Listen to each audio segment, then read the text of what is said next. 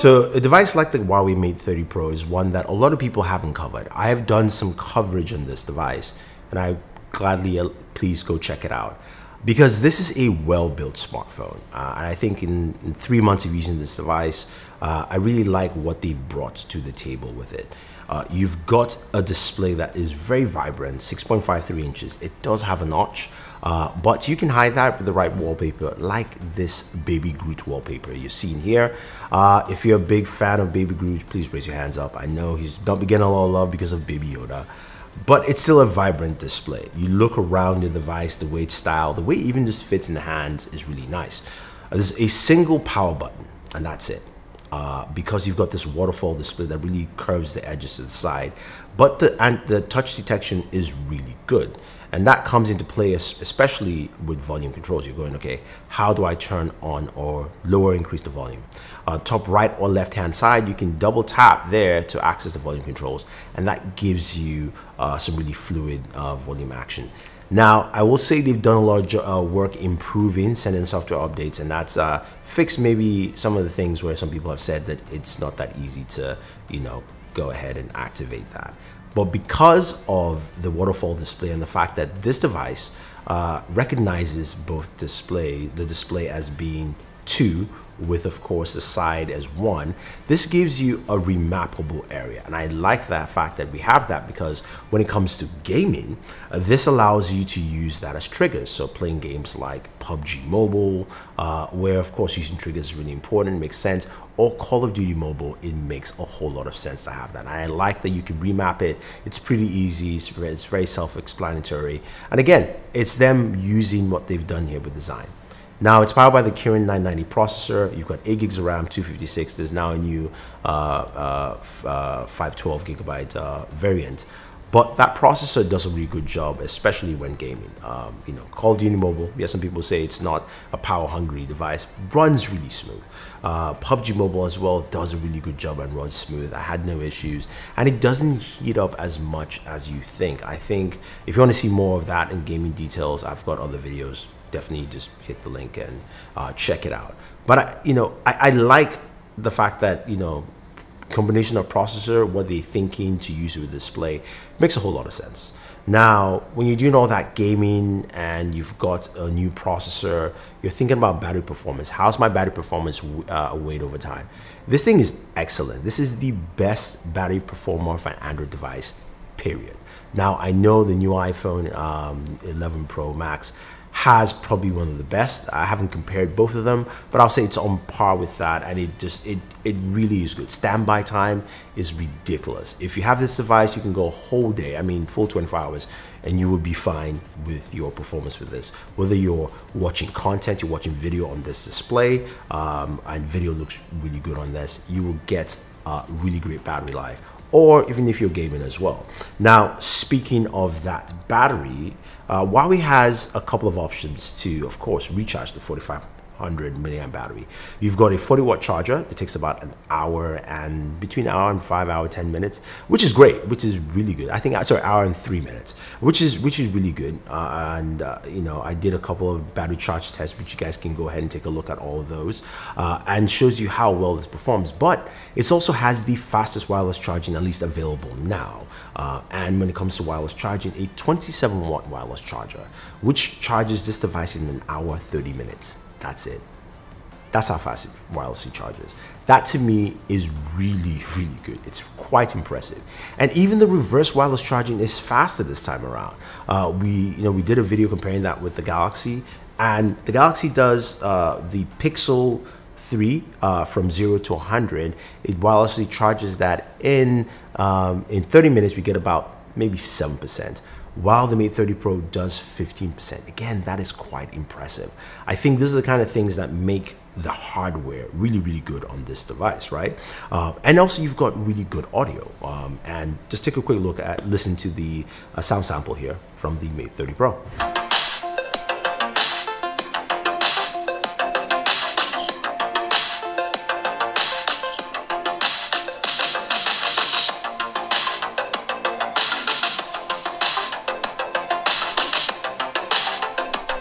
So when you think about a device like this, hardware is very important, right? When you think about smartphones and using it, using it for about 3 months, I've experienced some really good visuals. I've experienced really good gaming performance, which is what I like to do a lot. Usability, something that's really important as well. We know that this doesn't come with Google services here, as also in China, because also this device is not available in the US. And it's also limitedly available in Europe. And most Chinese devices in China just don't really use Google services in the first place. But we understand the political ramifications of all that, and they're just stuck in a rock and a hard place. But you can find it with Google services installed for you. And using it with it has been a breeze. I've got Google services here. I've had no issues whatsoever. I've been getting updates, updating my apps, using my apps as I want to. So those things work really well for me, and it's been fine. But, I think a lot of people might be misconstrued in thinking, this device may not be able to get those kind of updates, especially if you have to sideload Google services, and that's not an issue. Now, the big thing, of course, is the camera. New camera modules, 2 RYYB sensors, an ultra wide, and you've got one of the things I was really impressed with the camera is the improved video. Video looks much better this time around. Better stabilization, better colors. So when you're recording video, you get a really good, especially 4K 60 also looks really good on this. But here's the thing. What about photos? Now, I do a camera video with my buddy Man Rancel, and I was supposed to do one on this device separately. I couldn't because I had a lot of technical issues. So we've combined it with this video, and I'm gonna pass that on to Marion so you can see what he talks about with the camera. But before we get there, I've got to say the hardware itself on the Mate 30 Pro is fantastic. I want to see why we continue this. Hopefully software things get fixed, of course, with the Google Play issues, but I like what I'm seeing here. Now let's see how well the camera does in taking photos, because there's a lot of competition here, and then we'll round up this video. I have my buddy here, Marion Sell. Hello. Yes, and we will be covering the Mate 30 Pro camera. We were supposed to do a full camera review. We kind of did it. I had a lot of technical issues with my audio, so of course that video didn't come out. But there are some things we want to talk about the camera, which I will say has, to be polite, mixed results in a sense. Very much so, yes. Yeah. Shall I? Yeah, go ahead. Yes, so I tested the camera when kite surfing and all of that, did night mode tests and so on. And I want to generally say that the phone itself has a really nice feel to it. Like, the Pro mode is good. The technical information on the files is great. You're shooting DNG, which is a digital negative when you're shooting raw files. All of that is great. The long lens is 8 megapixels, and the shorter lenses are 12 or even 40. 40, you can switch 40 both. 40 both of them. Yeah. Okay, yes. So, and the files that are coming out of the 8 megapixel long lens are great, RGB files. The 2 sensors for the regular lens as well as the wide angle lens are RYYB sensors. Mm-hmm. So once again, as in the beginning of this year, you're a little bit in trouble when you're shooting raw files with color calibration, because technically you'd have to go ahead and shoot a color card and then have a profile that you put on your files. But all of this is very complicated. Once you get into the Pro mode, into the raw file shooting, you're actually stuck with a white balance that is far off. But that's not the worst problem. The worst problem is actually that the raw files are not really raw files. Basically what's happening is that the RYYB files are being converted into RGB files, and you get basically what they call a raw file, RGB file. But in the middle of it, when the files are being transformed from RYYB to RGB, there's an algorithm as well as artificial intelligence coming in, and Huawei does something what they call demosaicing, something like this. And basically what happens is that all the raw files from those 2 lenses, except the long lenses, look really, really bad. So you zoom in and you expect pixels, as you do when you look at photographs. But in this case, you look at some sort of scenario, it looks a little bit like an oil painting already. So it's not raw files. You don't get raw files out of those big sensors. Yeah. Basically, for me, when I took photos, I had fun with the phone because it has a good feel and editing is fun and all of that. But once I saw this, and once you see it, you can't unsee it. It's in all the files. basically it made the phone useless to me. Yeah.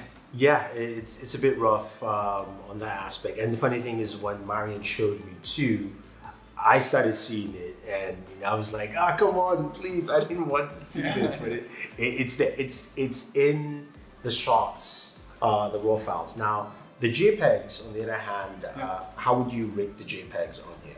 Well, the JPEGs from the RYYB sensors are the white balance is not off. Compared to the raw files you're getting, but you also have the de-interlacing or de-mosaicing or whatever they call it. It's also in there, so I couldn't unsee it. Once I've seen it, I couldn't unsee it. Maybe it's the future, maybe, like we all get used to de-mosaiced files instead of grainy files. But as of right now, I'm like conservative, if you want to call it like that, but I like my grainy files, and I can't stand the files that are coming out of the Huawei, unfortunately. And I wanted to add two more things. That is, the super slow motion that the phone does is mind-blowing.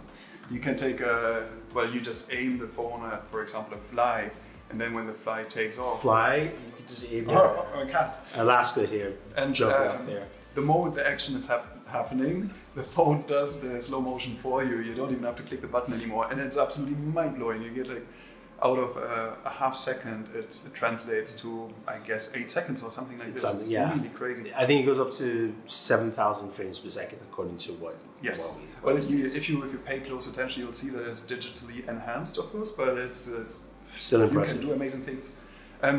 Another thing that I think was important to say is that the whole thing about this demosaicing that we talked about in the quad sensor, the RYYB sensors, we hesitated to put out conspiracy theories because in the beginning we didn't really, once we saw whatever's happening in the files, we didn't really know what it was. So we reached out to Huawei, and actually Huawei responded to us and explained to us that there's this artificial intelligence algorithm that does the demosaicing whilst translating from RYYB to RGB, and they advertised it as a beneficial thing, but unfortunately for me personally, a professional perspective, it destroys the file. If you're posting social, it will look really, really nice. But we're giving this a professional review. So exactly. It's not good. Yeah. I was trying really hard to like the phone because the earlier Huawei's, they were really good comparing to Samsung, iPhone and so on. They're really up there. And now this one had a big downgrade, and I hope it's only a software thing and maybe they're going back to regular file treatment, but as of right now, yeah. So at least my viewpoint and thoughts here is that, look, it probably is a software thing, as you said, to some degree to fix that because of that conversion from RYYB to RGB, or also, hey, while we maybe go back to our RGB sensor at 40 megapixels, you had that with the Mate 20 Pro, and that did a really good job. The same thing, it wasn't on the P20, but it was on the Mate 20 Pro. So till next year, when we will have videos on new devices like the S11, which is supposed to have a 108 megapixel sensor, Huawei's P40 Pro, which should have an awesome camera sensor from at least from things I'm hearing, and lots more, which of course Marian will be checking out. So I want to thank Marian at least for helping me out with the review of the camera. Go ahead and check his Instagram and also his website. It's Marian Cell. The links are down below. And thank you very much. Yeah, thank you guys. See you soon.